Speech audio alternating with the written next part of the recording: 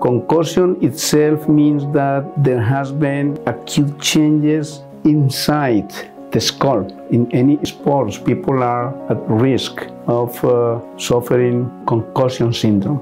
Concussions are graded grade 1, 2, 3. Grade 1 is mild. It's very mild. The patient was hit, he fell, he remained responsive, he is able to answer questions, he is able to move for extremities, the quick neurologic examination is non-focal, eyes are okay, speech is there, he's able to understand, he's able to talk.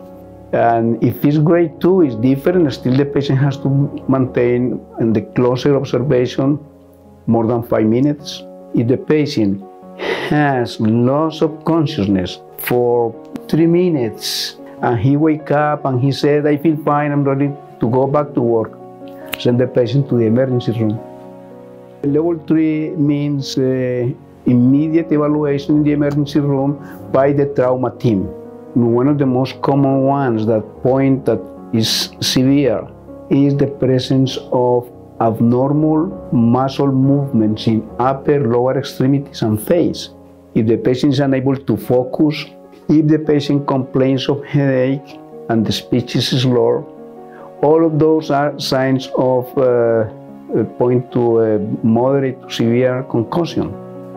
And depending on the severity, we have to respond.